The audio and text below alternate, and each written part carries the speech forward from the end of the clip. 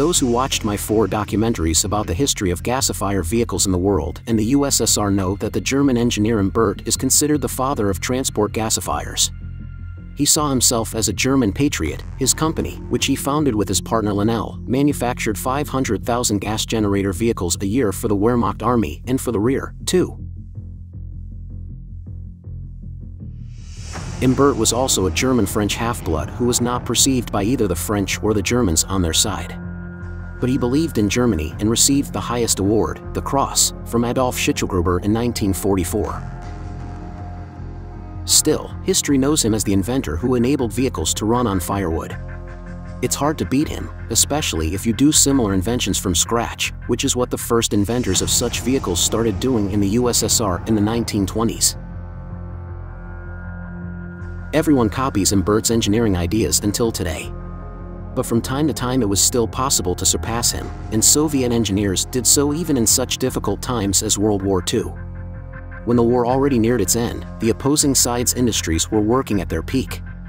Soviet engineers managed to make a good gasifier in 1944, and it was very different from Imbert's. Soviet and Imbert devices had some common components, but in essence, the Soviet gasifier was a completely different downdraft gasifier with completely different filters. Imbert was surpassed by the design engineer Turbin, who worked at the Gorky automobile plant. At that time it was called the Molotov automobile plant.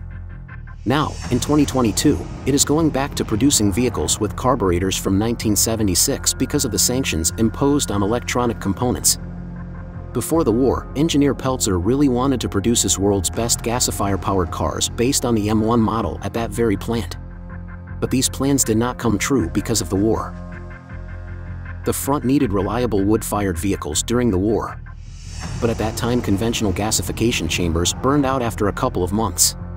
So, engineer Turbin puzzled over a reparable firebox which throat usually cracked from thousands of heats and coolings. No material suitable for mass production could withstand this, neither the Reich's heat-resistant stainless steel used by Imbert, nor a liner, nor the aluminized low-carbon Soviet steel.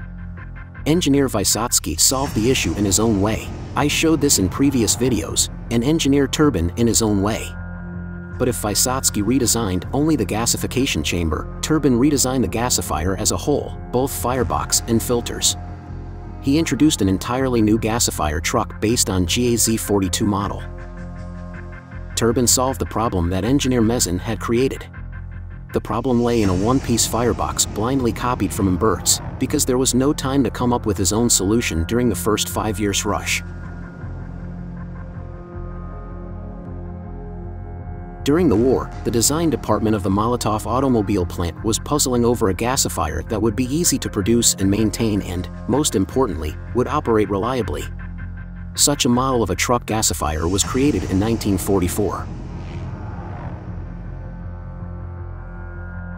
It had a reliable and reparable firebox, an inertial cyclone cleaner, and a radiator-type cooler. There were no other components like battery purifiers or coolers made of complicated and expensive perforated plates.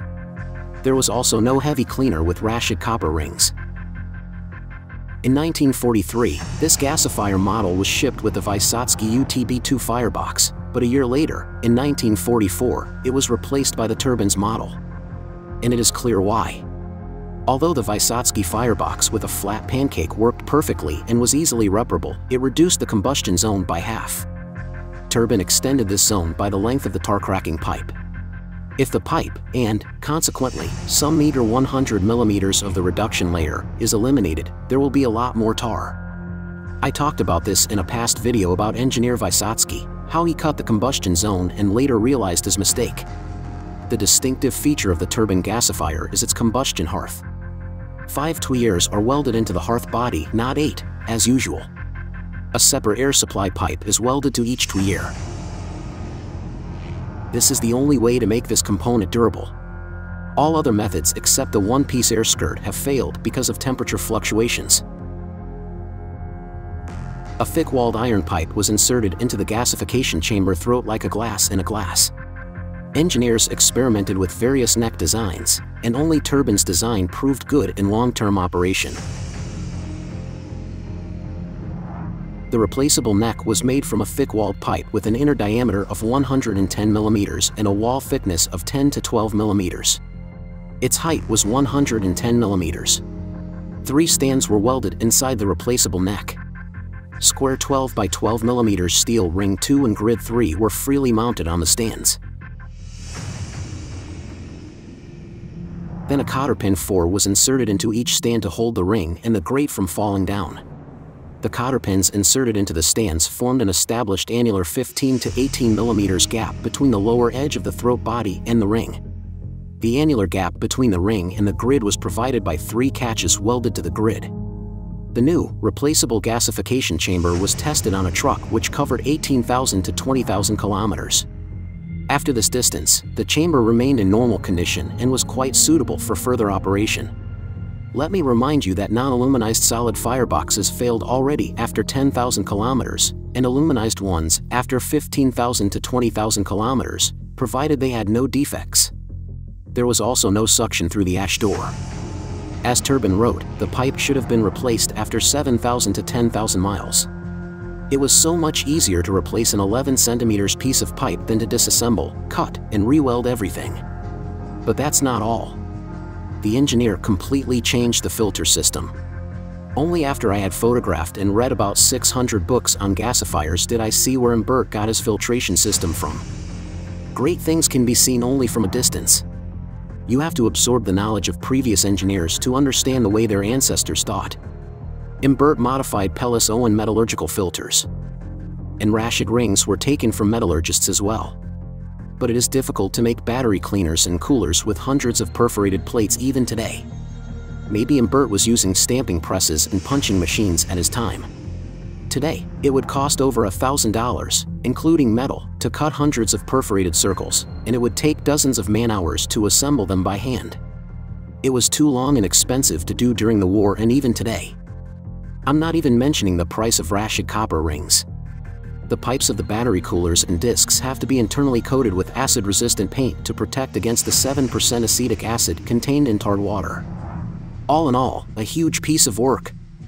Engineer Turbin made everything simpler and easier. He managed to reduce the gasifier weight by 170 kilograms. The table shows the comparison.